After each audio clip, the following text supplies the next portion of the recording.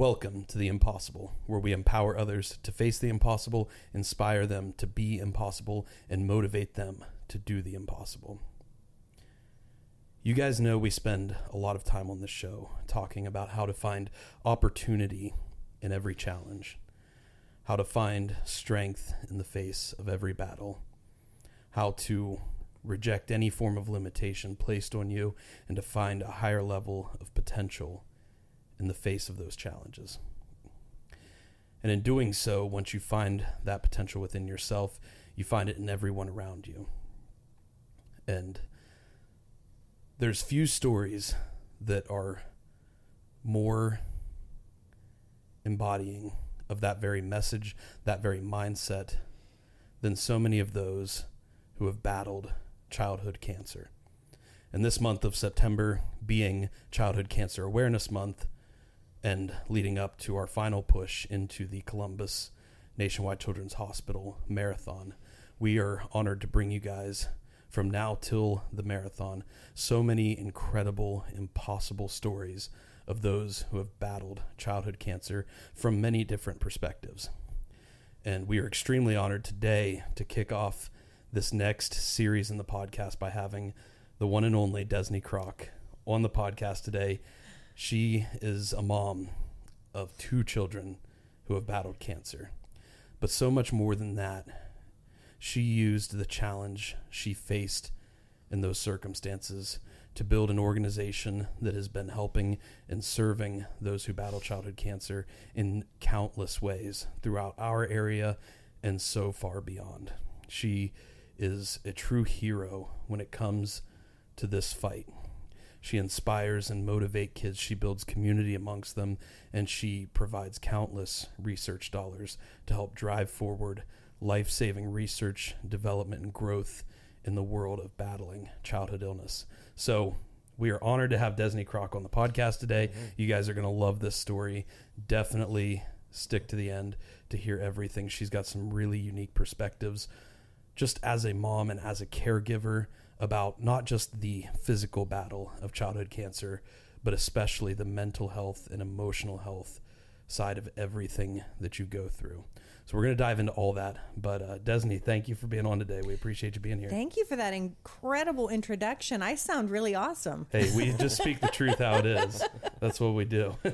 And you are awesome. I mean, we were talking about, you guys remember back episode, I think it was episode 10, I think, with Ginger McConnell. We were talking about her before we started the podcast. Mm-hmm.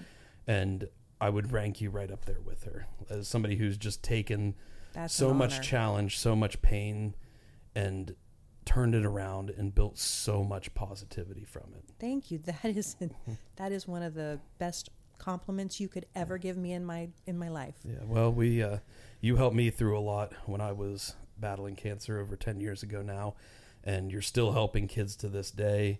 You know, you've learned in real time from helping your own kids battle this disease.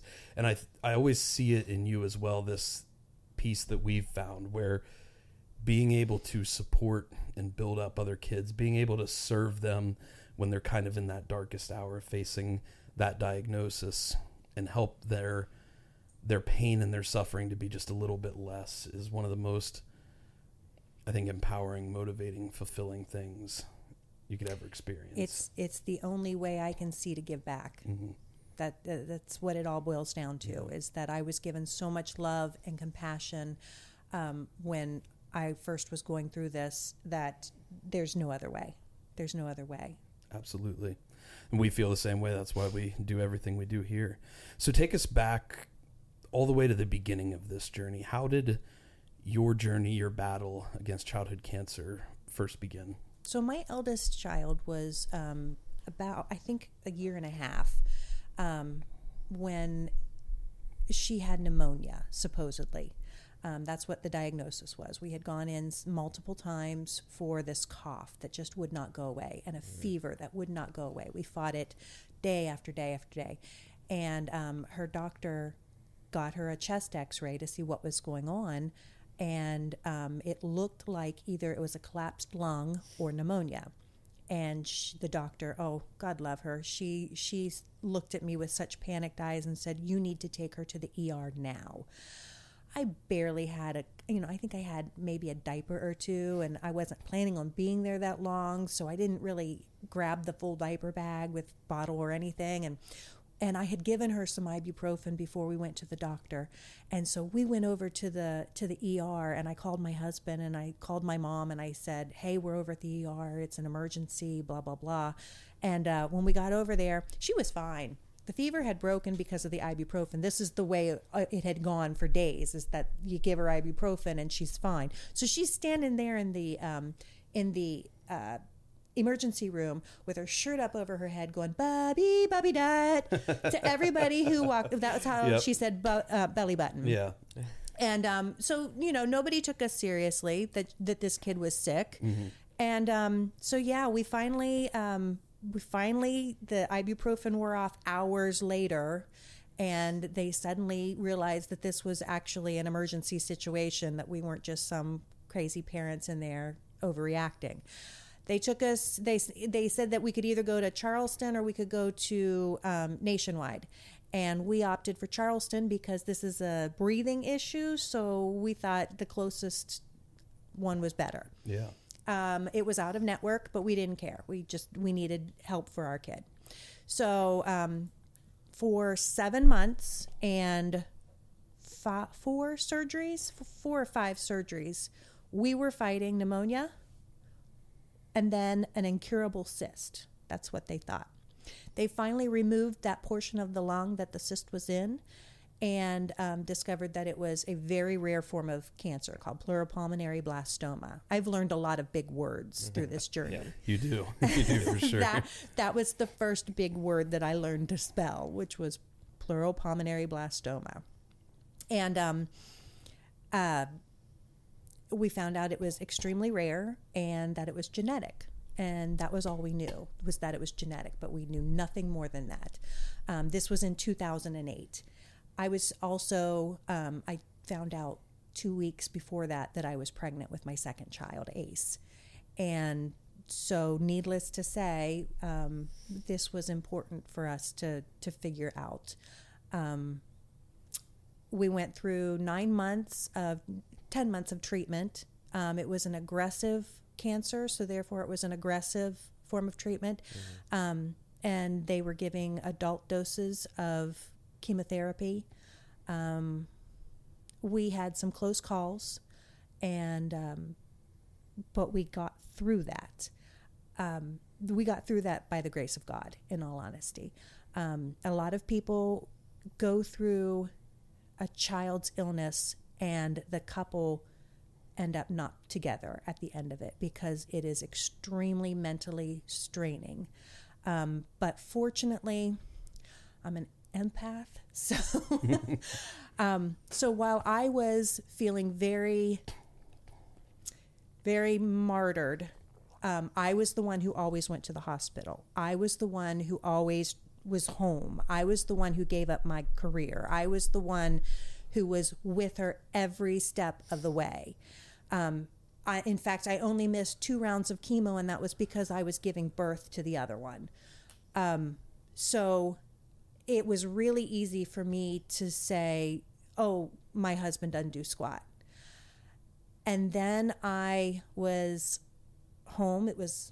We were actually at home at one time, and my husband wasn't in bed, and I got up and walked out to the living room, and I saw him scrolling through pictures of our daughter sobbing. And it occurred to me then that, yes, I'm the one going through all of this with her, but he has to watch his child and his wife go away while he continues to work, continues to try to pay twice the bills on half the income. And he's struggling to keep the home going and to, try to be there as much as he can in Charleston. So he would leave a full day's work, drive to Charleston, spend an hour or 2 with us, drive back home, take care of the pets, go to bed, get up, go back to work all day, and do it all over again. And so he it occurred to me, okay, he has his own struggles that he's going on. And I think that saved our marriage, because it suddenly became very clear that I was not alone in this. And that was a huge realization, because I didn't know anybody that had a kid with cancer. I mean, I had no idea. There was nobody. So it was me. And so, everybody was saying I had great community support. I did. But when the treatment was over, that is when my mental health started to fall very badly. You go from treating and fighting the battle, and you're getting all these scans and all these doctor's appointments, and you're surrounded by medical professionals that are telling you it's working, or we got to change something else, and you're going from fight mode, and then they say you're done. See you in 3 months. And meanwhile, you don't know what's happening to your kid inside in her little tiny body. She was in when we finished treatment, she was in weight-wise the 5th percentile in weight, but fortunately was still in the 35th percentile for height. She was still growing, but any weight that she would put on would go up. So, she looked ill. Oh, I'm losing the puppy. And so I would look at this little bald head, this little tiny kid, and just wonder what's growing inside of her. And that is when the PTSD started. And that is when the depression and the anxiety started. And I knew that it was a problem. And I was a psych major. So I know, about stigmatism and how it's really shouldn't be and all that stuff. But when it's happening to you, you're looking for permission and validation for these feelings, and for someone to say it's okay to get help. And I knew that, but yet I didn't know that. And I was in so many doctor's offices, my own doctor's offices too, because I had my thyroid removed thanks to the gene mutation that we all share. So I was in doctor's offices repeatedly crying, and not a single one of them said, hey, I think you need help. You need to talk to your doctor and get some help. Nobody said that.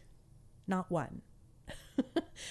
And I was in a special moms group that a friend of mine invited me to. These are all people who have got medically challenged kids in our area, and we would go to dinner once a month. And they're all sitting there very casually, calmly talking about what medications they're on and antidepressants and stuff. And I'm like, how did you get your doctor to prescribe that? Because how did you make them realize you need help? And they said, honey, you have to just tell them. Mm-hmm. I was like, okay, I'm going to do it. And I tell you, my happy pills is what I call them, because without them, I'm a basket case. But that has helped me immensely.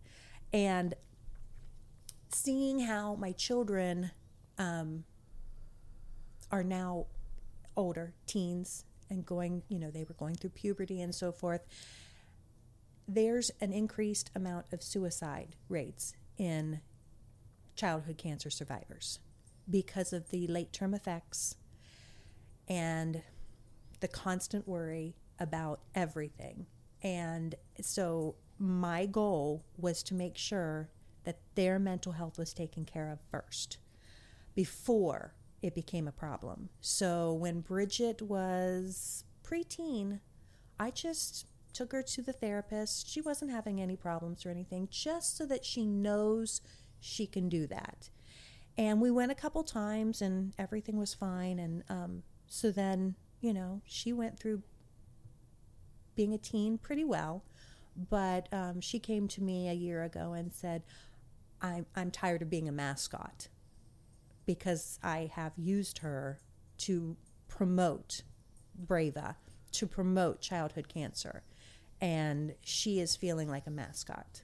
And so she has decided that she does not want to do that anymore. And so we're getting her in therapy, and I've stopped. Well, I'm using her now, but she knows it's still part of the bargain. Yeah. So yeah, that was her deal. I had my second child while Bridget was going through a round of chemo, and we had enough knowledge about this type of cancer to know to get a baseline chest X-ray on ACE, and we were fine. We got the scans as they recommended to make sure that she remained cancer-free. We got past the age of 4, which was where they said, okay, it's much lower risk of her getting that type of cancer. But in 2009, they learned about DICER1 gene mutation. And that's the mutation that they have. And there is an entire spectrum of types of childhood cancer that is on that spectrum. In 2010, we were part of a National Cancer Institute study on DICER1, and we were the 3rd family in the study. So we are paving the way of sorts for kids. So when both of my kids were diagnosed, or when Ace was diagnosed with her eye issue, I've had 3 different residents ask me if they can write papers on her, on him. And so I said, sure, absolutely. Suddenly, now on the protocol for DICER1, they're saying you need to start having your kids get eye exams. Yeah. When both of my kids were diagnosed with thyroid nodules, all of a sudden the protocol is everybody needs to start getting thyroid scans, ultrasounds on a regular basis. So we're paving the way, and that's great. Research is fantastic. That's what we want to do. That's how we can contribute. But it's exhausting. It would be nice to have some answers before they happen. But yeah, I appreciate you sharing all that. And there's a lot of good stuff to unpack there. We'll go back to some of the beginning of what you talked about. Mm-hmm. First, I want to ask, like, with Bridget being in the ER, and then you go through these battles where they think it's one thing that it's really not. We always like to ask people and just touch on, what was that moment like where the doctor's looking you in the eye telling you your daughter has cancer? How do you take in that news, and how do you move forward with it? That's an excellent question. When we were told that she had cancer, I was at home, and my husband had come home for lunch because he had a gig, and so he came home for lunch for a bit, and I called the doctor and got because I had a message to call him, so I called him, and he said that he wanted me to meet with an oncologist, and that they think it is a cancer. And I said, okay. And, I'm just trying to take it all in and all the information of when and where and when to go. And I hung up, and my brother was there. He's the one who had given me the information because my phone had been cut off. My home phone had been cut off because, remember, 7 months worth of doctor's bills and hospital stays and half of our income on one person's and double the bills. And so my brother got a call at our office, and he came up to let me know to call the doctor, and he gave me his cell phone so that I could make that call. And so my brother left, having heard the conversation, and went home and told my mom. I told Bob, and we were just in cleanup mode, pack mode, because it was the next day that we were going to the doctor. And my mom came in, and I was sitting on the floor picking up toys, sobbing, just absolute sobbing, because my beautiful little 2-year-old blonde-haired kid has cancer. That's lung cancer. None of us smoked. That's not fair. That's not fair. And so it was gut-wrenchingly painful, is I guess the only thing I could say. And we went to the doctor, and we were in fight mode. By the time the next day rolled around, we were in fight mode. What are we doing? What are the chances? What's the protocol? And oh, by the way, I'm pregnant. We got to make sure this is okay. And our poor doctor, Dr. Chauvenet, he said, "You're pregnant? Okay, but you can't have the baby while you're in treatment." I'm like, "Okay, I won't." But yeah, so it was devastating. So when we go to round 2 with Ace was 7 when he was diagnosed, and he had what I thought was a lazy eye. An eye was drifting, and so he had a well child visit coming up pretty soon. So we just decided to wait, and we went to the well child visit, and there was complete mass in there, darkness. They couldn't see anything. So they said, "We need to get you into the hospital tomorrow." So we went up there, and he's getting an eye exam, and it does the good eye, and all is well. And then they switch over to the other eye and ask, "Can you read the letters on there?" And he said, "I can't even see the screen." He was completely blind in that eye and never bothered to tell me. So isn't it unbelievable, like the just inherent natural resilience that kids have, to where like that can be a thing and they just don't even like think it's worth mentioning sometimes. Wow. It's unbelievable. Well, I'd been telling him, it's probably just a lazy eye. Your dad had that. It's okay. We'll get a patch, whatever. Yeah. So yeah, we went. They came in and said that there was a mass in the eye, and they believe it is a certain type of tumor, medulla epithelioma, and that it was not going to be treated by chemo or radiation, that the only way to treat it is to remove it. And in my mind, I could only think, woohoo! Sorry, I probably blew your ear. You're all good. I was like, yes, no chemo? We don't have to have chemo. No chemo. Take the eye, but no chemo. But it wasn't registering to me that no chemo means that if the surgery doesn't work, we're out of luck. And so my reaction was extremely not appropriate. And the doctor kept trying to, just like he was really, okay, you understand we're going to be taking your child's eye. Yeah, go right ahead. Okay, when can we get this done? And there was no tears or anything because we'd been through this, and all I heard was no chemo. Yeah. I'm so glad that you tell that story and bring that perspective, because it highlights such an important piece of this entire experience of childhood cancer. You get so sick and you go through so much struggle and suffering from whether it's chemo or radiation or whatever it is for that individual. You become so numb and your entire perspective on what's a challenge shifts. Mm-hmm. And in many ways that can actually be very good, very positive.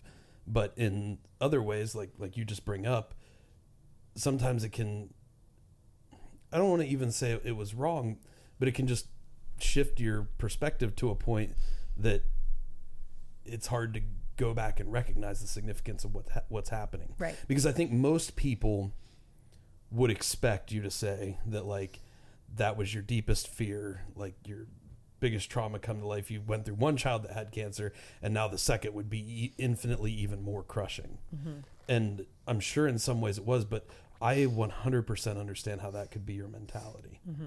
Hearing the words no chemo and thinking, oh, it's just an eye, he's got a spare, we'll be fine, we'll move on, we'll get it done. And I think that's got to be so staggering for people who have never battled through something like this to even hear or to even comprehend. But I 100% understand like how you can get there. You know, in my journey, I had gone through sepsis 2 times before I had my really bad one when I was on ECMO, to the point that like when I'm getting ready to go on ECMO and I'm in the ER and they're converting it into a surgical suite, I'm just like, oh, this is, you know, to me it was normal at that point. Same with like even still today, I'm this way, in that my heart randomly went into AFib last week for no reason whatsoever. And I was like, well, my heart's out of rhythm, but let me go run another mile. I'll finish this training run. I'll go home, take a shower, and then I'll go to the ER. You know, it's like, I just never considered it to be this big thing. Right. And come to find out, it is a pretty serious thing, and I probably shouldn't have done that. But, you know, it's just, it so dramatically shifts your perspective on what can be a challenge and what's not a challenge, and the relativity of everything. Yeah. And I think we can bring a lot of good from that. I really, truly do. But I think that is such a powerful story, because it highlights such a significant piece that a lot of people don't think about in this battle. And something else you talked about earlier that I really, really like that you brought up and said it, because it was my personal experience, and it was something Austin experienced. Austin wasn't a child when he battled cancer, but he's still a very young adult. And I think children in the adolescent young adult group share a lot of the similar struggles. And I think in some ways there's things that kids battle that the AYA doesn't battle. And there's a lot of things AYA battles that kids don't necessarily battle as much, just because you're in different periods of your life. But one thing we really experience is that the hardest part oftentimes begins when you're done. And you explained it perfectly. It was exactly my experience. Back in my day even, and especially in your day, there was no transitions of care. And especially in your days of battling through this, mental health was not a discussion. Right. Like, people laughed at you if you brought up those words. You know, fortunately, we're getting, I think, better and better about it as a society. But especially back then, it wasn't even something that was considered. And for me, it was, you know, I was actually, for the most part, really strong, really positive, in like a really good spot while I was battling through all of this. And then the second it ends, just like you said, you go from fighting for your life every single day. And when you have that kind of mentality, it gives you such a deep level of purpose and meaning that you can't find that in day-to-day life unless you work to create that. And that's another big thing of what we do with the podcast and with the business. We help people create purpose for their life, because that's the only solution. It's the only antidote from slipping into that darkness that can come when you don't have a purpose equally significant. Not only that, but it's empowerment. It's you're in battle mode, and then all of a sudden you're supposed to sit back and do nothing. And you gotta have some sort of control over your life. And this is the way, BrAva was the way that we empower ourselves to continue the fight. And it not only that, but we encourage the parents to join us once they're done with their journey, and several of them have, where they can join our committee and feel empowered and emboldened and able to contribute. And it's very helpful. That's amazing. And that's exactly the solution, is you offer them a path forward. You offer them a purpose. It may not ultimately end up being their life's defining purpose, but it's a step, it's a direction, it's something they can move in, because that's the hardest part that we both experienced. And I was really focused on when Austin came out of his first round of treatment. And we had many discussions talking about how, hey, when this finishes, like, that's going to be the hardest part. And it absolutely was. And that's why I'm so thankful and impressed to hear and see what you do. Because that, again, coming out of the treatment was, you know, oh, you're in remission. And I was like, great. And I had a nice little vacation after my first remission call. And came, and honestly, I was still somewhat distracted during the vacation because I was just like, I don't have another appointment. Like, it's 3 months from now. And I'm like, all right, sweet. That's great, I think. And then I came back, started working again. And that was quite a long and harsh fall that I found myself in. Bit of weightlessness. And it was impossible performance in working with Matt and really engaging with the community that we've built here with Team Impossible is what, it is what saved me. There was not a whole lot of work that I had done on the personal level to the degree of what I've been able to accomplish now personally. But at that point, it was definitely, I needed a lot of kind of arms and shoulders to rest up on. And yeah. And here I am now and with that purpose that you need to look for, like Matt described. And ultimately it's been very, very beneficial. Good. So I'm glad to hear that. One of the things I did notice, Bridget was a toddler when she was diagnosed. Ace was in elementary school. The mental challenges between the two of them is immense. Bridget just thought that this is what all kids go through. This is nothing different from everyone else. Every other kid she saw was in the hospital too. So, this wasn't a big deal.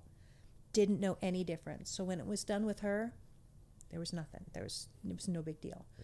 Ace, when it was done with him, he was missing an eye. That was very obvious. That is a big plaster on your face that you never can get rid of.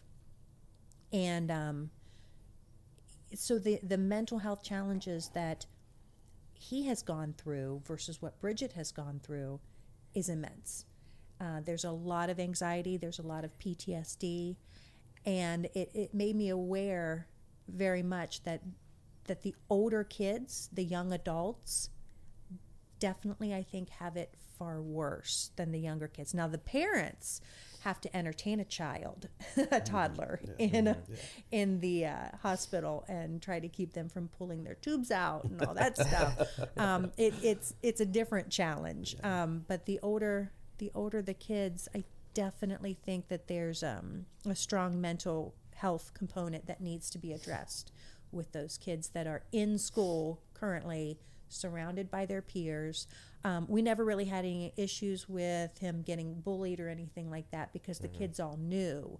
I had gone into the school prior to the surgery to take his eye and explained to his classmates what's going to happen, that it's going to be okay, that he's going to be missing an eye and he's going to be wearing a patch for a while, and maybe eventually he'll be able to show you the eye. And one of my memories on Facebook popped up saying that I was carrying an eye in my purse today because he finally got courageous enough that he was showing the kids in his classroom his eye, and it popped out in class. Oh no. Like his prosthetic eye. That is a phone call you never want to get is, your kid lost their eye. I've got it in a Ziploc baggie. So I carried my purse around I carried my kid's eye around in my purse until we got to the hospital a few days later. But things you'd never think you'd go through. So, I often thought, when you were going through this, Matt, you were a junior. Yeah, senior in high school. High school. And you really touched my heart because I knew your battle was hard, and then you had all those teenage drama things too. You had your prom that you were missing. You had sports that you were missing. And I remembered what Bridget went through, and I thought that's got to be awful. That's got to be awful. Yeah. Well, it's why I say that. I don't think one's better or worse. No. Even it's hard to use those words. I think the challenges are just a lot different. Like you say, Bridget grew up, and that's kind of the only world she knew for a long time. And so, in some ways that can be a helpful thing. But in other ways, like you say, it can make it infinitely more difficult on the parents sometimes. But yeah, it was being in that age, especially as like the senior in high school. I literally received my college acceptance letter 2 weeks before my diagnosis. Wow. And it was like, you know, at the time it was like my dream college, my dream situation moving forward and everything I wanted to do. And then all of a sudden that gets ripped from you. And when you're in high school, like that's your whole world. Like there's you don't see 5 years down at least most kids don't. Yeah. You don't see 5 years down the future. You don't see 10 years down the future. You know, you're not looking at all of this life ahead of you. You just see like what this year holds and what, you know, what's coming up, what's coming next. And actually at first it was I was really blessed to have just an amazing support community. I mean, from every single person, the people we lived around, the people I went to school with, like everybody in this. I mean, you know what an unbelievable community this is. And that's why I've always said I got the opportunity to witness the very best of humanity. And what I realized very early on was that like I could show up and I could put a smile on my face and that would give positive motivation to people. And that was a very powerful, rewarding thing for me. And so that was something that like really drove me from those first 3 months before amputation. And what was really interesting is after amputation, it just so happened to coincide that I was diagnosed in February, began treatment a week later, and then was on chemo for a little over 3 months. Graduated high school on May 24th. My amputation was on June 10th. So it was like right as school was ending and letting out, I had my amputation, which I always tell people, again, kind of like your story with Ace being diagnosed, the amputation was the best part of 2013 for me. It was my favorite thing that happened to me in 2013 was getting my leg cut off because I got to be off chemo for 3 weeks. Oh, yeah. Like that's, and I still mean that to this day. Like I mean that so deeply in my heart because that's how bad chemo is. Like getting my leg cut off was nothing compared to that. Like absolutely not. I was like with the eye, I was like, take it, like no big deal. I'll be off chemo for 3 weeks. That's all I care about, you know? And, but what was interesting is after that, things got infinitely harder after that from mental, physical, spiritual, and emotional perspectives, because the way it lined up and the timing and everything during the amputation recovery period, I was actually in pretty good spirits because I was recovering from the chemo and my body was feeling more energy, better than it had like ever had, you know, in the past several months. But I had graduated. All my friends were off doing their summer things. I wasn't incredibly mobile yet, so I couldn't go out and do a lot. And then into the fall, all my friends went off to college or to get jobs or to start families or whatever it is they're doing. And all of a sudden, I mean, I still can't complain. I had an amazing community, amazing family, amazing friends that really made the extra effort to be up there and to see me and to stay in touch with me. But all of a sudden I felt much more alone than I had previously. Not only that, I was recovering from a major surgery, and before I'd even remotely recovered from it, I was back on chemo again. And it was night and day, the pre-surgery chemo to the post-surgery chemo. Even though it was the same regimen, my body was in a much different place. And so that's where it got really, really hard on me. But even then, battling through that side of it, there was nowhere near as intense as what it was to come out of that. And at first I was really good coming out of like the ECMO and everything, because it was like my recovery, my journey back to health and physical and mental health was like, that was kind of my mission and my goal. And I largely have my dad to thank for that, because he set me on that path. You know, they didn't think I'd be physically or mentally capable of living independently for the rest of my life after coming off ECMO. And he started me from day one on that journey. And that really kind of became my purpose. It was when I went off to college that next year in like September of 2014 that things got really, really tough, because now I'm around this entirely group of people. My whole world has just been altered, and everything that I've experienced, nobody around me can even remotely comprehend, for the most part, you know. And so there was a lot of darkness I slipped into from that. level of isolation, you know. And Bridget is of the mindset of looking forward to going off to college where nobody knows her story. And she can just be known for her and not the cancer kid. Because she's kind of a local celebrity. Yeah, I get that. There's a lot of adults that, you know, go up to her and like, oh, Bridget, oh, you know, because they're they've been following her since she was 2. And she doesn't know who they are. Yeah. And she just wants to be known for something other than just having cancer. And I understand that perspective too so much. There were times that I felt that later on in school and things like that. I don't know that I ever felt it probably as intensely as she does now, but I understand why she would feel that way, you know, because now it seems like maybe she's to the point that, you know, for a while that was her only world. That was all she knew. And then especially as she grew up like with BrAva, right, because she was a main driving force behind that, you know, again, that's kind of all she would have known. Yeah. But then coming into teenage years, developing into an adult and learning her own passions and interests and purpose in life, you know, I can see how she wouldn't want that as a representation of everything she is. And I think that's perfectly understandable. And I know that eventually she'll come back around to, this is my mission, this is my purpose. But right now I'm letting her, you know, if you don't want to go to relay next year, I said, that's fine. You don't have to go. Ace is still of the mindset of, I want to go. So I still got him.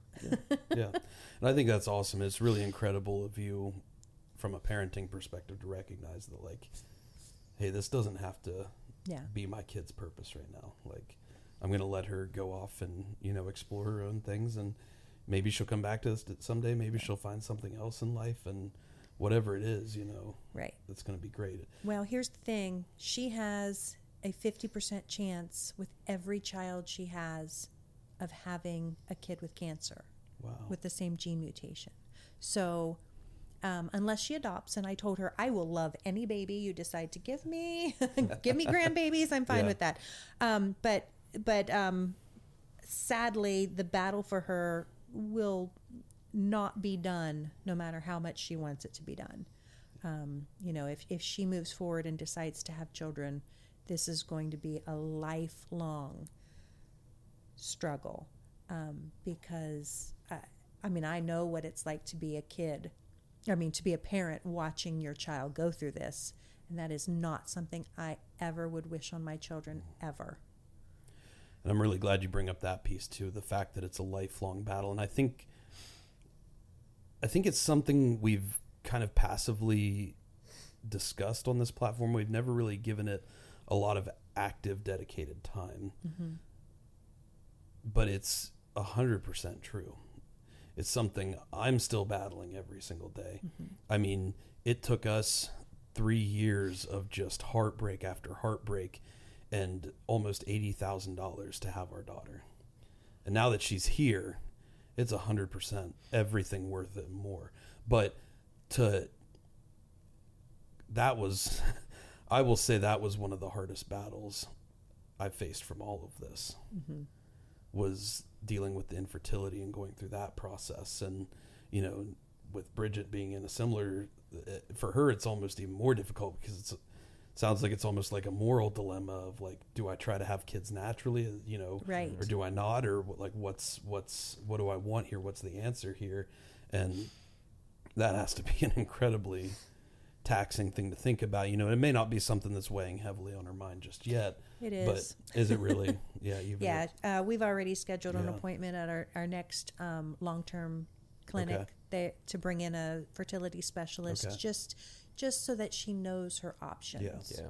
Well, that's incredibly important. I think that's hugely important. And fortunately, it was something that was discussed with me before treatment. I'm infinitely thankful for that, because we were able to take steps to make sure that I had options. You know, not everybody's given that opportunity.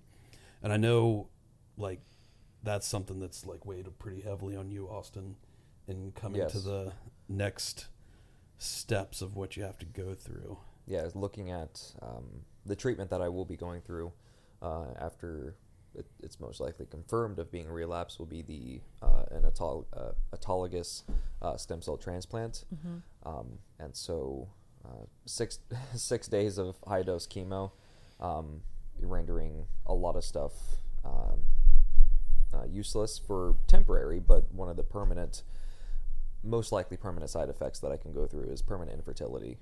And so that was one of the driving factors for when I first relapsed this time last year. We wanted to see what my options were going to be for second line treatment.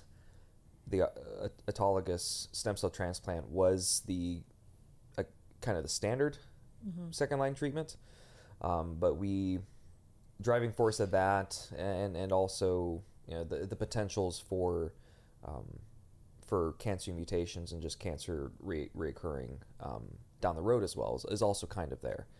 And so we wanted to try and find something a little less impactful on the body. I still went through, we had found a clinical trial for CAR T cell therapy down CD30 in particular, down in Houston. Tried that. It was only 3 days of chemo. It was immunosuppressant, and that was the step to try to hold off the infertility, and it unfortunately did not work.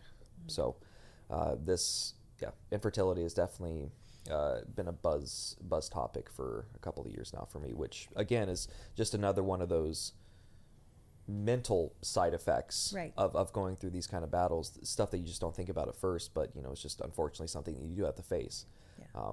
And I'm certainly a late bloomer, compared to some of my friends in terms of engaging in the more settled down kind of version of life. And so some negative thoughts have certainly come into my mind. They come and they go in terms of like, oh, well, why didn't you settle down sooner? Where's your wife? Where's the children? Where's the white picket fence? And it's certainly come to the degree now that it does not bother me. It still appears, and especially now with having the realization and facing the reality of going through the stem cell transplant now, but post transplants, I have only a positive outlook, and with obviously technology in the coming times, and discussions with Matt, we have a very positive outlook about what could happen in the future, and it's not a guarantee of permanent infertility. Right. I'm 29. Hopefully down the road it can mean either we can try to recover something or something else pops up, but that's certainly one of the bigger side effects that I've had to kind of face directly with this stuff. Well, not only that, there's certainly that's one of the physical pieces, but there's also like the long-term physical health, Right. And that's something I think that used to be undervalued its significance, only because kids were not tending to live that long after cancer.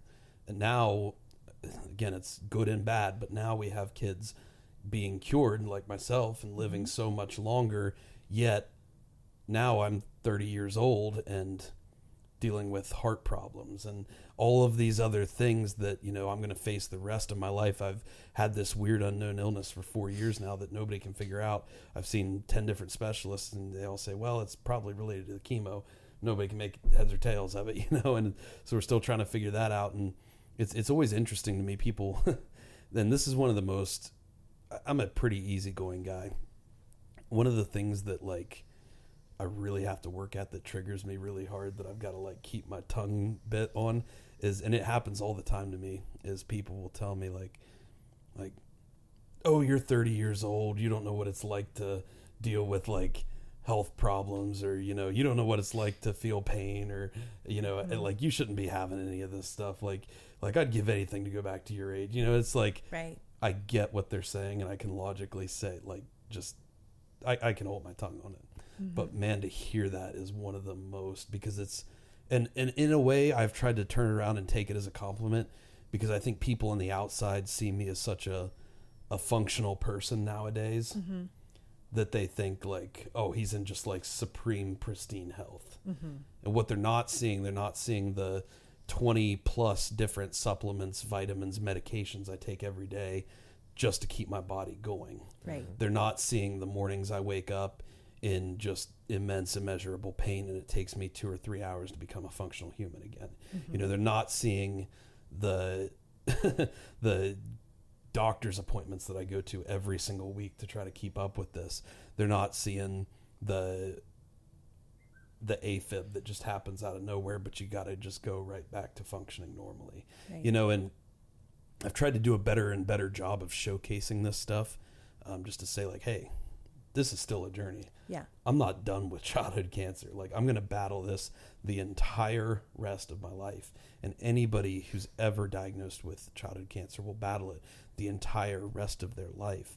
And so I was hoping you could actually speak a little bit more to, and I know this is a topic you're very passionate about, but the mental health piece of how this will follow you. It'll be something you fight for the rest of your life. Oh, absolutely. Both from like the child's perspective and also from you as a parent's perspective. So right now I'm dealing with some anxiety over the fact that Bridget's 18. I no longer have access to her medical records. I no longer have control over her medical course of action. I suddenly went from doing everything to make sure this child stays alive to now she's responsible for it herself. And the first time that I realized that, I was actually at the State House in D.C. waiting to talk to a senator there about funding the STAR Act for childhood cancer research. And we were waiting outside in the hall, and this woman that I met from Cleveland and her daughter, who was an adult now, who went through pediatric cancer, they were talking about how difficult it was because, you know, she's an adult and that transition was really challenging. And that's when it hit me that in just a few short years, I wasn't going to be in control. I'm standing in the hallway outside of a congressman's or senator's office, and I start having a severe panic attack, like the kind where you fall to the floor and curl up in a ball and you're crying and trying to breathe and everybody's coming over and, oh, what's the matter? It's like, just a panic attack. It's just a panic attack. And I go into this office and I had calmed down enough, but you know, I have the puffy eyes and I'm yeah. And because this is it completely 100% a control thing. When you're going through treatment, even as a caregiver, you don't have control over things, and you struggle to find ways to have control over things. One of the things that I always had to do was I always had to clean my house. I called it anxiety cleaning because, you know, before a scan, I got to make sure everything's put away and everything's clean because and it's ready to go, because what happens if we end up having to stay in the hospital for 3 weeks and somebody has to come into my house and try to find something so they can bring it to the hospital, because that's happened before. And now, I mean, I have heard somebody describe for a cancer survivor, and for that matter, for the caregiver, it's not about worrying about what's going to happen. It's about remembering what has happened. And so you have to have this sense of control wherever you can get it. And even if it means the dishwasher's cleaned out, the clothes are put away, any sense of control. And all of a sudden, my kid not only is going to college next year, but oh, by the way, you don't get to control their doctor's appointments and make sure that they schedule them and make sure that they go, and what is the doctor telling them, and okay, they want you to have this scan, but oh my gosh, you know, are you going to have this scan? It's an all new level of anxiety that that I'm learning about. And it's not fun. It's not fun. That's another point. I'm really glad you brought that up, because that's something I've never even considered before. You know, your poor mom and dad. Yeah, that's something I've never considered before.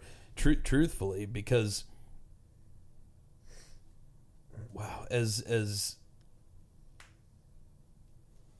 a parent going through this, not only, and this is something I've loved to like explain to people, is not only do you become used to fighting childhood cancer, you become really good at it. Like, and that's something Natalie talked about. Like, you can look at any lab panel, know exactly what it means. You can talk with any doctor about any of the fancy lingo. You can say all the big words, all the diagnoses, you know, all about the surgeries and the chemo and everything that it's going to cause, and you know how to treat it and how to deal with it. And like you say, you find as much control in all the areas that you can, and you become very, very good at that.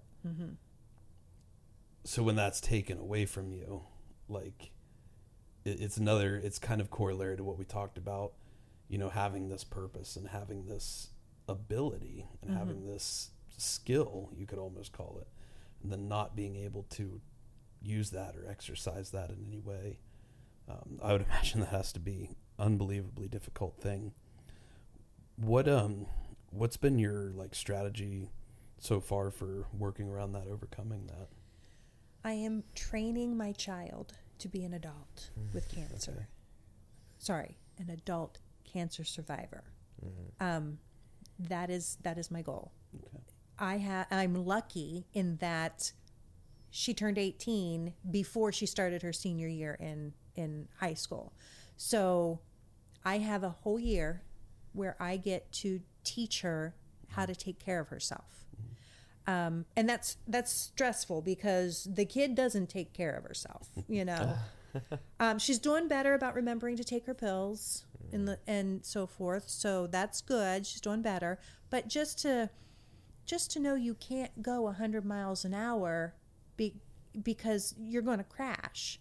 And just being able to say, yes, I want to do 10 different things this week, but realistically, I should probably only do 6 because 10's going to overwork me. And then I'm going to be out for a week because my body crashes.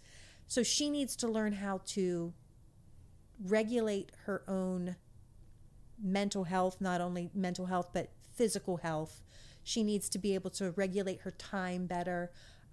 She needs to be able to learn to say, okay, I can't do that right now because I'm too busy. So she's got to regulate her time. And my goal is this year to train her to be an adult. Yeah. And I think that's a great way to like empower her to be able to do it, to have that control and to take that control for herself. Have you had any kind of conversation with her about like how difficult this is for you? I have. Yeah. I pride myself on always being open with my children. They always knew they had cancer. They always knew there was a risk of not surviving their ordeals. They've always known that no matter what, I'm going to have their back and we're going to fight. And so I have always been honest with her about my mental health too, because I want them to know that it's okay to need help. It's okay to ask for help. Bridget, God love her, has a problem asking for help. And so when she does, I try to move mountains to get it done. And unfortunately for her, she's just such a strong kid that oftentimes I don't believe her when she says she needs help.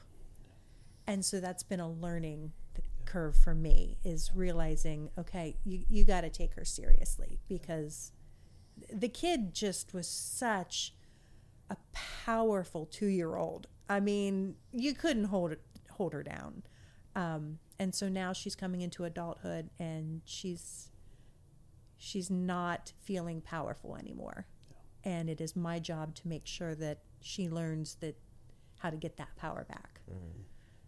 Yeah, and I think what happens in that situation, this is something I've dealt with, I know Austin's dealt with, I think pretty much anybody who experiences this deals with, you're put in this crucible of a situation, and all of a sudden your strength of spirit massively outpaces your strength of body.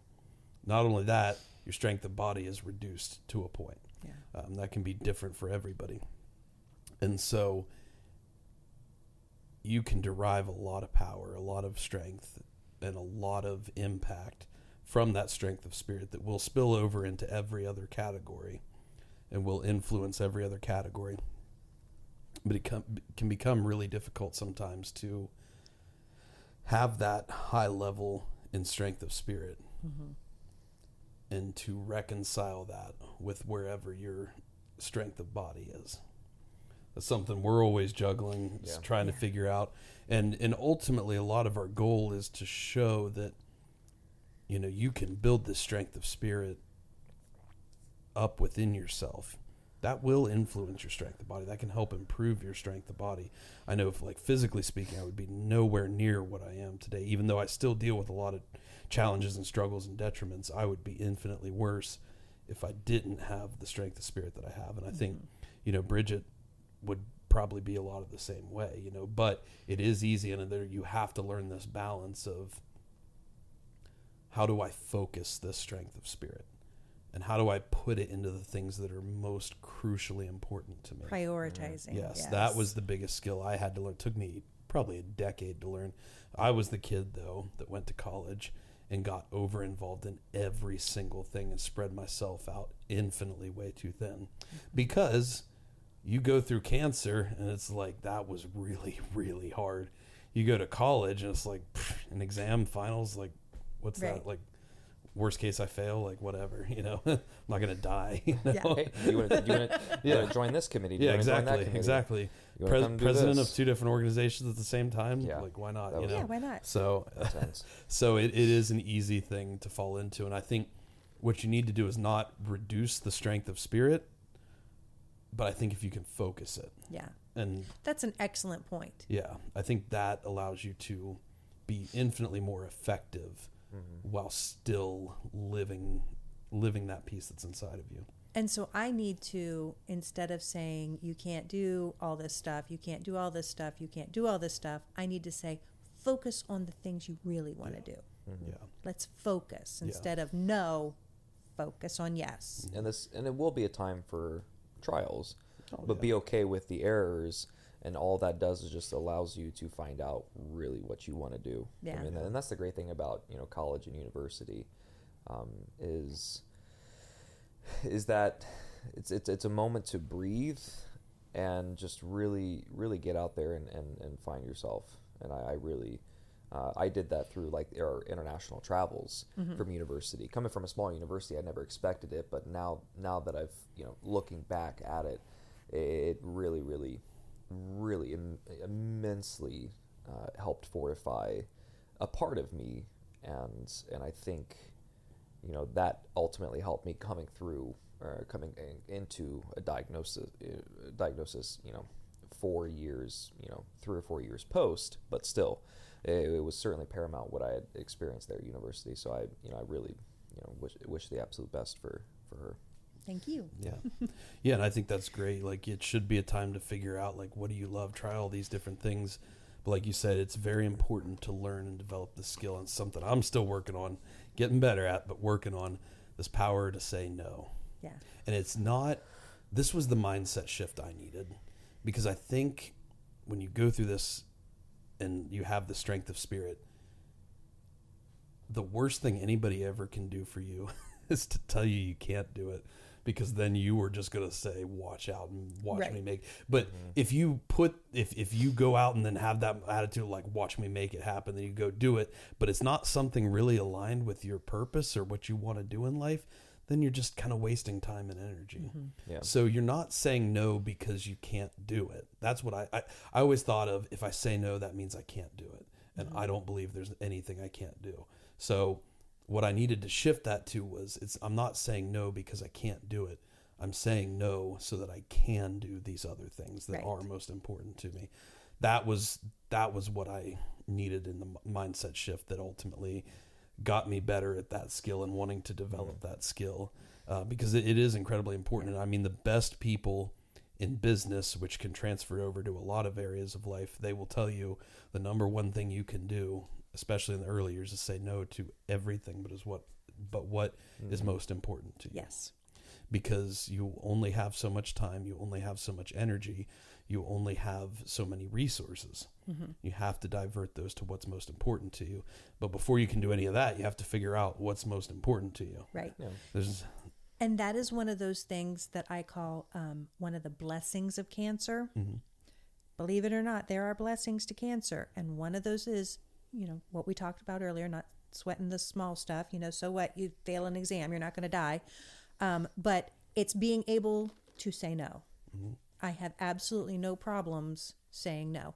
I just quit an organization that I was with for 20 years, not because I no longer believed in that community involvement, none of that. It's because my priority right now is my kids, because I've got 1 more year with Bridget and I've got 3 more years with Ace. So that is my priority. I have every intention of going back to that organization again after they're gone. But right now I have to say no to them. And I cried when I turned in my resignation, but I said no to them because I have to say yes to being as much with them as I can. And that's another huge skill. And maybe this is something we can discuss in regards to parents and caregivers.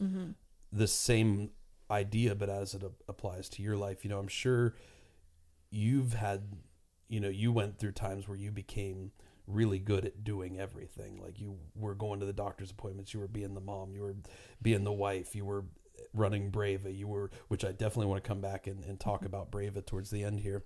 But, you're doing all of these things, wearing all of these hats, able to conquer all of these things. And so to be able to step back and recognize at the same time, like, I've got seasons here to what I'm doing, seasons to my life. And right now you're in a season where you can spend time with your kids and you can help them develop into flourishing adults, which is such a massive undertaking. I can only imagine. You'll find out. To be able to step back and say, hey, I got to say no to some things, not because I can't do them, but because I can, so that I can do these other things that are most important to me. I think that's huge, because I see this all the time where people so easily allow themselves to feel trapped in a situation, whether it's like a job or a relationship or part of an organization, whatever it may be. They allow themselves to so easily feel trapped, and they hate their situation in life, and they're so broken down and beaten down by it, but they don't feel like they have the power to do anything about it. Right. Because they just don't think they're allowed to say no. They're obligated. Yeah. Yeah. And that's a really unfortunate place to be trapped in. And I always try to think, like, how is it that how do you get to a point like that? How do you get to a point where you start feeling like your own self-worth and your own value is not important enough, that it has such little importance that you have to sacrifice it for something else that you don't even care about? And, I don't judge anybody for being in that position, because I know that I've been there myself before. I think the ultimate answer is just learning to see and find the value within your own self. Yeah. And recognizing that you're not gonna hurt these people by leaving them. You may be an incredible asset, and it may be hard to find a replacement for you, but ultimately you're not serving the people who are most important to you to the best of your ability if you're not taking care of yourself. That's why I've always said that the number one tool to lead, or the number one skill to leadership, is to lead yourself. If you don't have yourself squared away, your health from every domain, you can't be the best possible version of yourself for those around you. Right. And that's going to be infinitely more effective than trying to sacrifice everything you are for those around you. So I think that's really great that you were able to come to that realization. I guess I'd ask, like, because I think about, we've been fortunate now on this side of our journey to become so much more close and in contact with parents of survivors. That was something I didn't have on the former part of this journey. I think now that I'm a parent myself, Austin and I are entering into our 30s and getting old. Stop it. But now that we're, like we're getting to the point where I see you more as like a peer than like a parent figure. And so we're starting to be able to empathize and relate to those struggles a lot more. But what advice would you give to parents? Because we have a lot of parents that listen to this who are, some of them, their kids are actively going through treatment now. Some of them are years out from treatment, but they're still going to scans, and I think there's a lot of different challenges that come up. So what kind of advice would you offer to parents, not just for dealing with this in the short term, but also in the long term, and exercising some of those practices of how do you let go of some of that control without losing yourself, but at the same time keeping that purpose within your life and being able to trust your child in their own journey? That's an excellent question. I'm learning it as I go. And I think the most important thing I would be able to say is it's okay. Whatever feeling you have, whether it's being overwhelmed, whether it's being sad, being angry, I think so many times we as, especially moms, perhaps dads too, I've never been a dad, so I don't know, but I think we're often expected to behave a certain way, and so therefore the ability to say, I can't go to that event because I'm not feeling emotionally stable enough to do that is important. I think being able to say, I can't hang with my friends right now because I'm focused on getting ready for the next scan, and I need to do my routine of in my instance, the cleaning, the laundry, the dishwasher. I've got so many people who have reached out and offered, hey, you can stay with me the night before a scan so you don't have to get up so early and so forth. And I'm like, no, I've got to have that mental routine, and it's okay that I need to do that. Mm-hmm. And it's okay if you need to be on medication. That's okay. It's okay for you to go to your doctor and say, look, I'm not doing well and I need some help. And that's okay. It's okay for you to say to your friend, I'm not doing well and I really need to just stay at home and relax with my kids. It's okay to say to your kids, I'm not doing well. I'm struggling right now. And so just let me have some 10-minute time, 15-minute time, an hour to myself. And then I will be able to be back and be a good mom. It's okay. And some days, okay is all you've got. I mean, I've come home from work and had just horrible day, and I'm struggling with my own health and my own mental health, and you know, one of my kids, I'm not going to say who, came in and said, I don't want that for dinner. And I mean, it was like a box of mac and cheese or something. And it was just, I looked at them and I said, this is all I've got to give right now. Yeah. It's this, or you're going to have to make a peanut butter and jelly sandwich. This is all I've got to give. And that's okay. Yeah. A lot of parents have this guilt thing going. I'm guilty of it too, where if you're not making the perfect lunch or the perfect dinner or and you're doing it all for them, then you're not succeeding. But I think that mindset has to go away, especially when you are dealing with kids' health, and you can only do so much. And it's okay. Yeah, and it's so important what you said there, how you handle that situation. Like, this is all I've got to give right now. I think it's so important to be real and honest, like you say you've been with your kids, to show them that like you go through struggle and you go through challenge too. And sometimes, you know, there's only so much you can offer at any given point. But on the other side of that, like, here's what I'm doing to work through this. Here's how I'm overcoming this. Here's how I'm working around this. Here's how I can still show up and give the best of what I've got in any situation. I think that's so much more infinitely important of a skill and a lesson to teach a child than to try to make them believe in this fantasy that you're perfect and you never fail and you never falter and you never have challenge. Because when they then start to face challenge and feel imperfect and feel, you know, inferior and feel like they're not doing good enough, then they have a way to reconcile that. They have a way to understand, like, oh, my mom dealt with this. Oh, my dad dealt with this. And here's how they worked around it. And I can do the same in my life. If they've always viewed their parent as like this perfect person who, you know, never fails, never goes through struggle, never, you know, has emotional battles, never has mental battles, then they may think, what's wrong with me? Right. Why am I struggling with this? I've never seen my mom or dad struggle with this. And so I think, you know, as a parent, you have this urge to try to hide a lot of that stuff from your child.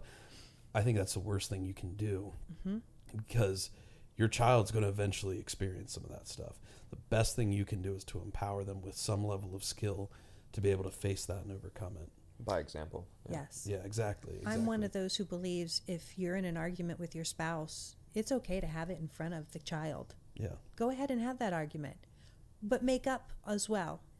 Work it out, talk it out, and let them know that this is how you do it. You argue, you make up, and you move on. Yeah. And it's just mind-blowing how they are, even when you don't realize it, they are learning from you so intensely. Like, we're in a stage right now where we're teaching our daughter how to smile. And it's like, that's one of the most amazing things we've experienced so far, because it's, you know, it's like we'll smile at her and she'll recognize you and smile back. Yes. And that feeling you get there's nothing else like that.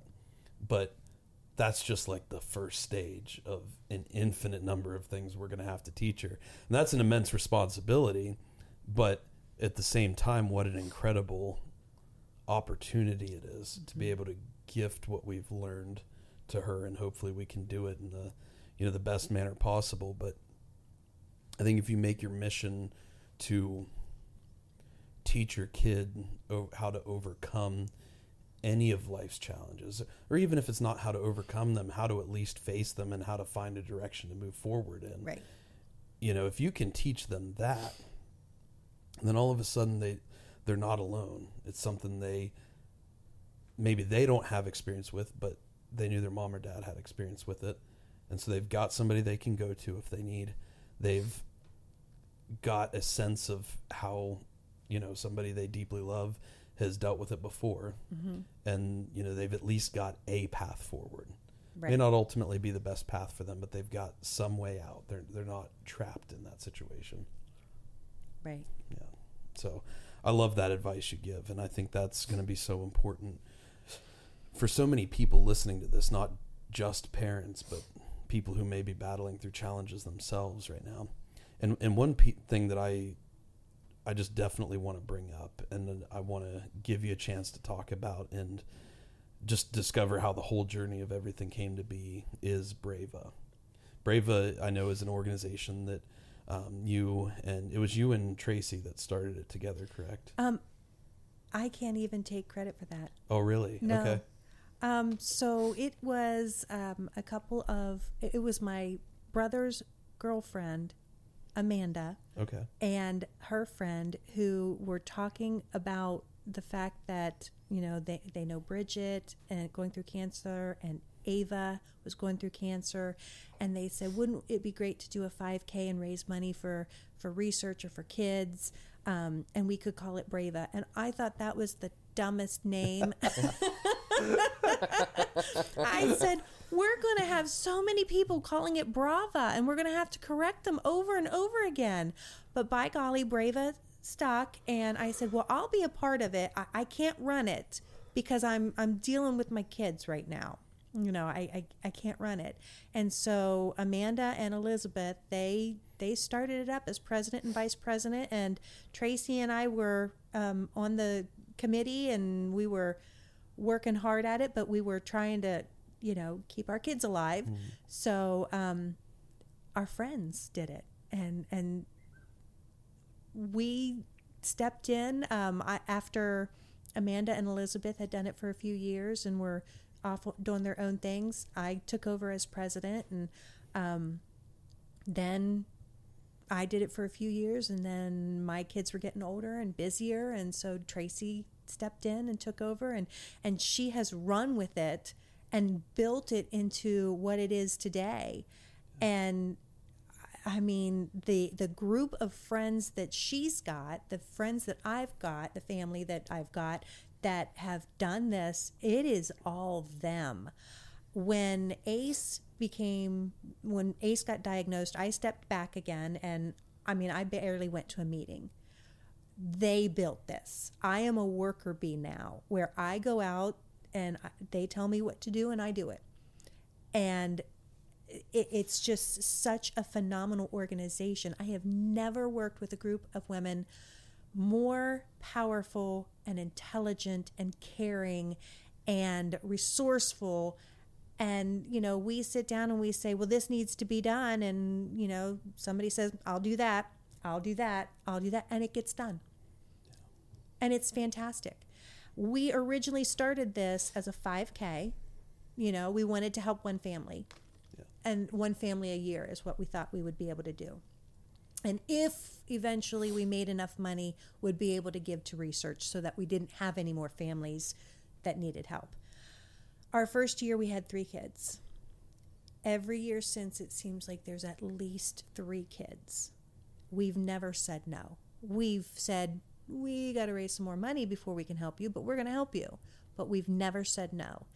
And it has gotten to the point where, we are all volunteers.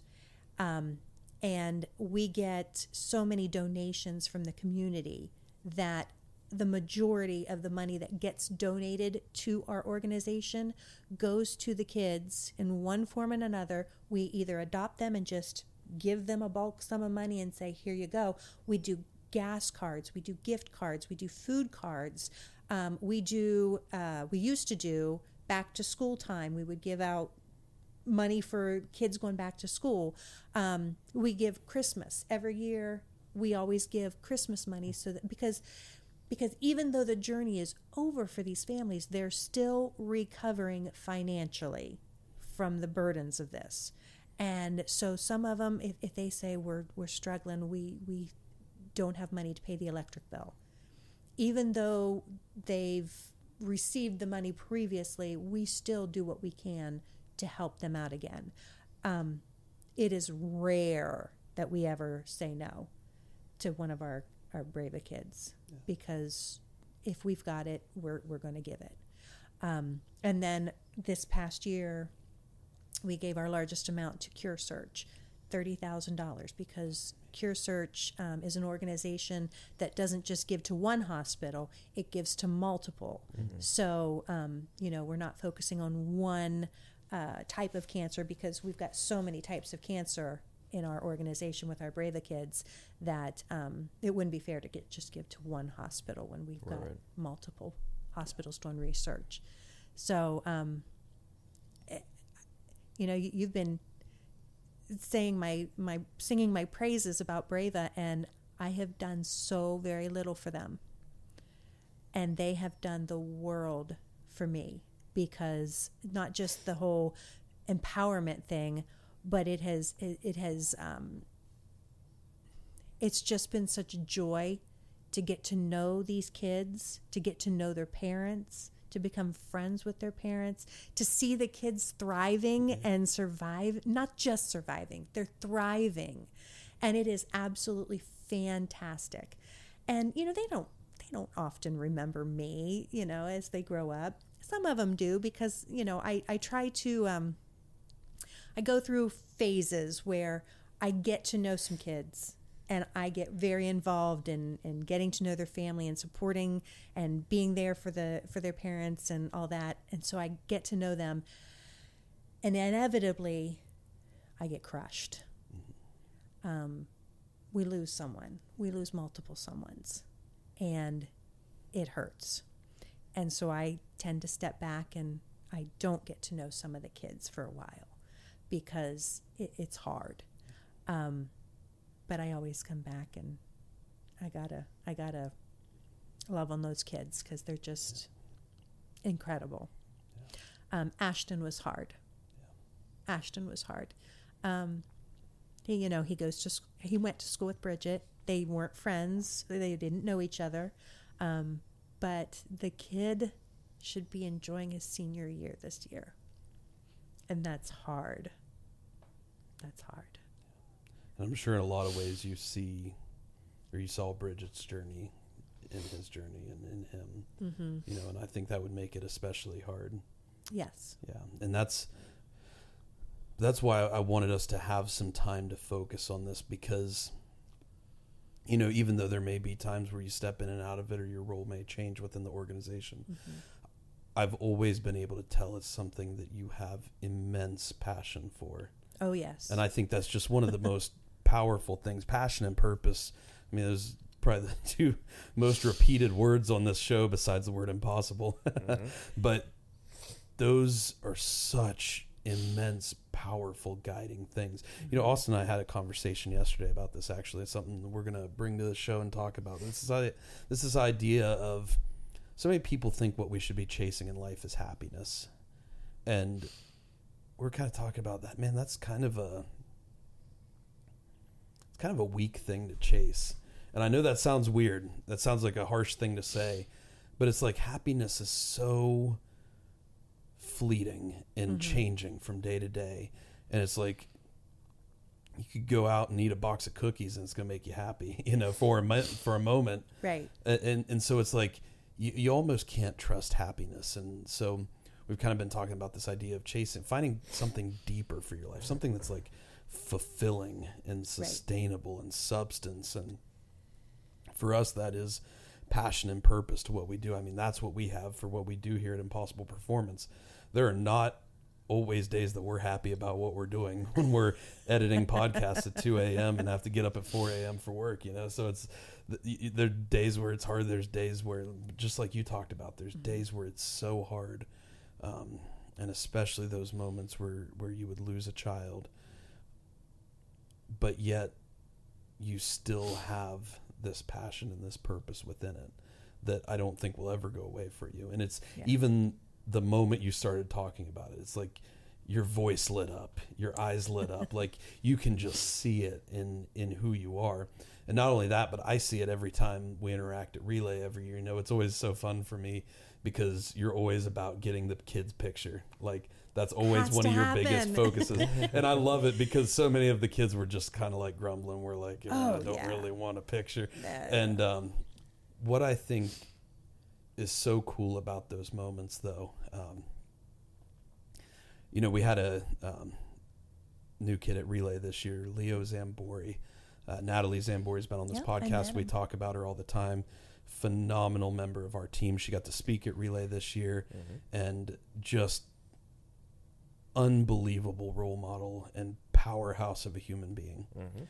And her son is one of the most strong and powerful kids I've ever met too, with how he's overcoming everything. He's overcoming it. But he and I were at Relay this year, and I think he might have been in the photo. I can't remember if he jumped in. He was? Okay. Mm-hmm. So he was in the photo, and I remember after the photo, we walked down to do the Survivor Lap, and he did not want to do the Survivor Lap because I think he's a little bit in this phase where Bridget is now, where he's kind of like, I'm a cool kid. I'm a strong kid. He's like, I don't want to be seen as like the kid who had cancer. Right. I think he's a little bit in that phase. And again, that's perfectly okay. I 100% understand that. But he's kind of sitting there by the Survivor Lab. He's like, I don't know if I really want to do it. And I just looked at him and I said, because I used to struggle with this, and here's what made me reconcile it. I looked at him and I said, hey, so you do not have to do the Survivor Lap. Like, I don't want you to feel any pressure to do it. Like, this is something a choice you make for yourself 100%. But I said, one thing I want you to think about, though. I said, your mom never missed a doctor's appointment. She never missed a treatment. She never missed lab work. She never missed a scan. She never missed anything. And she did all of that for you. And so I said, don't think about this as something you're doing for yourself. I said, think about this as something you're doing for her in a way that you can thank her for everything she's done, because this is going to mean the world to her, to watch you walk in a survivor lap. And I said, I know it sounds dumb to you. And I said, it feels dumb to me sometimes. I get it. Because, I'm never like I want to be paraded around kind of person either. Yeah. It's hard to be celebrated for something you feel like you barely survived. Yeah. But I said, I 100% get it. But I said, maybe, it'll feel a little different if you think about it as a way you can say thank you to her. Right. And that was one of the coolest experiences for me, because I saw his brain turn and I saw it click in him. And he marched right up to that starting line. He's like, all right, we're doing this, Yeah. That was such a cool moment for me, because it's it gave him a way to do that survivor walk and feel like he's doing it for his mom. Yeah. And it empowered him in that moment. And that was just so cool to see from him. And I think it had a really powerful effect on Natalie, just to be able to watch him do that, and it's one of these pieces I would just offer to anybody out there battling any challenge. Sometimes there's pieces of it we don't love. There's pieces of it we'd rather not do. But if you can think of things in terms of how can I pay it forward to all those who have done so much for me? And that's just, I think there's a level of passion and purpose in that you'll never find more fulfilling. So I don't know if you remember this or not, but there was a time you didn't want to walk with the kids up front. You didn't say it, but the look on your face was, I'm in college. I do not want to be up with the kids in front, paraded around with all these little guys. Yeah. Give me a chance to go back there with the 5-year people like I'm supposed to. And I told you, I don't know if you remember this or not, but I told you it is so incredibly important for these kids to see you, and more important, for their parents to see you, that you survived, you are thriving, you're in college, there is life after cancer. And that's one of the reasons that I have the kids all grouped up, because it's so very easy for people to say, oh, kids don't, it's very rare that kids get cancer. It's not rare. It's just not. It is if they crushingly common. Yes. Mm-hmm. And if they get buried in the adults celebrating the 1 year and the 5 year and the 10 year, if they get buried in that group during that survivor parade, then it gets lost. They get lost. And they need to be up front where they can be seen, and the kid survivors who are now adults and are thriving need to be up there with them, showing the other parents that are standing there cheering their kids on that there is life after cancer. There has to be something next. Has to be. Yeah. So I'm so grateful that you accommodate me. No, I'm really glad you shared that, because I'll be honest, I don't remember that.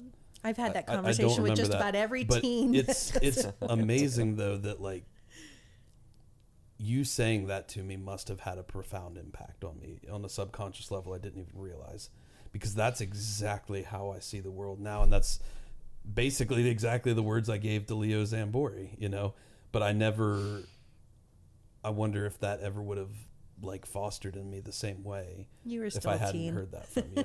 No, but I think it's one of those things where sometimes we feel like our words or our messages are lost on people, but I've always had this mindset of it's never lost. If they hear it once, it plants a seed that will flourish someday down the road. Right. With the right kind of trigger, the right kind of water and fertilizer and proper conditions. And so I'm so thankful you said that to me back in the day, because I just know I can remember back to that 2014 Relay for Life. For whatever reason, that's one of the things that's kind of stuck in my head from that that whole time period and that whole journey. I don't remember those specific words, but I do remember that I was like, definitely would have been in the mindset of like, really I don't want to didn't wanna walk, be there. I don't want to parade around. I definitely think I would have been in that mindset.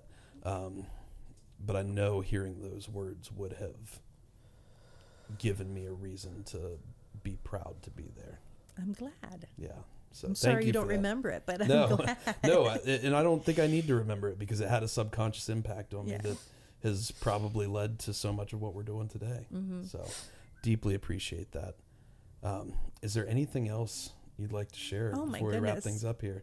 I don't think so. I think my phone is blowing up because I've got an appointment after this. Oh, But okay. Sounds good.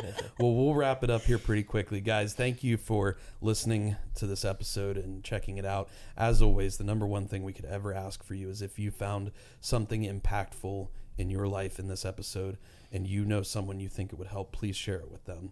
Our mission and our vision that we read at the beginning and end of every podcast is all centered around spreading this message as far as possible to help build as many people up as possible. And you are the number one way we do that, by sharing podcasts, sharing posts, sharing everything we do. It helps spread this message, and we could not thank you or have enough appreciation for everything you do to help us build this business and this brand, and most importantly, this message behind everything we do. We want to send a massive thank you to our sponsors and supporters for not just this show and what we do here, but for the Columbus Marathon and our efforts in spreading advocacy and awareness and raising funds for childhood cancer. Those are King and Fifth hats, which you see Austin and I wear all the time. We're wearing right now. Incredible company, really centered around equipping people with the best products for every situation in their life. And not only that, they are incredibly motivated and moved by what we're doing here, what you guys are helping us do, and they've made several ways to give back to our cause, and we couldn't thank them enough for helping to spread advocacy and awareness in that manner. You guys can check out the link in our bio, use code PERFORMANCE10 at checkout, save yourself a little bit of money.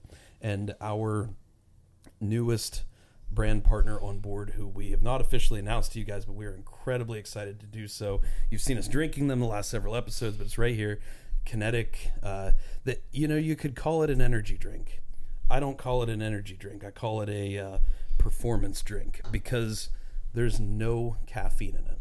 There's no caffeine, no sugar, no artificial colors, no artificial ingredients, no nasty stuff that you don't want to be putting in your body. There's 12 grams of a patented blend of ketones that, guys, I'm going to tell you, it is going to supercharge your brain. It has actually pulled me and Austin probably about 90% back on the amount of caffeine we were intaking. We were intaking way too much caffeine trying to drive all this forward, way too much. But it was kind of our one vice we're allowing ourselves to lean on. And Kinetic has almost instantly pulled that back. It helps with energy for training, helps with mental clarity for performance. You guys definitely want to check out the link in the bio. We've got more stuff with them to come, but we are very excited for this opportunity. And they're also helping us out in our efforts to spread advocacy and awareness for all those battling childhood cancer. Absolutely. Not just the kids themselves, but the parents, the caregivers, the doctors, nurses, healthcare workers, the foundation leaders, the friends, the family, the neighbors, everyone who is invested in this fight, as Desni has perfectly laid out for us. It's not a fight anybody does alone. Research and progress and giving back is never done alone. But there are fortunately so many incredible, impossible human beings out there who are willing and ready to help drive this forward. So we are so thankful to all of you guys. And Desni, I appreciate you really, truly for coming on the show, sharing your story. Thank you for having me. Yeah, well, you've been a phenomenal role model for us in everything we do. not just looking to see how you've built BrAva into you've helped build BrAva into the organization it is, with so many other incredible people, as you've mentioned. Incredible. And we are very excited to have some of those people on the podcast coming up in the future here. But not only that, but just as a survivor. We talked about, I think it was even off camera here, this idea that a survivor is not somebody who is cured of cancer and lives past it.